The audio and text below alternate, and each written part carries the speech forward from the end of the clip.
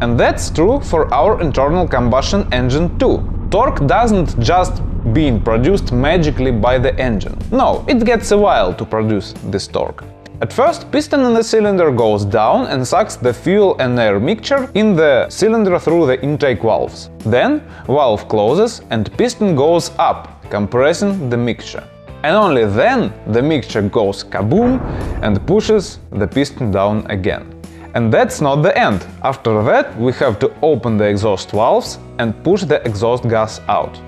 As you can see, torque on the crank of the engine is created by the force of the expanding gas acting through the piston and the con rod. And this torque is created not continuously all the time, but only during the combustion cycle, once in 4 cycles, or every 2 rotations of the crank. This means that we have to consider not only the torque, but also the engine RPM.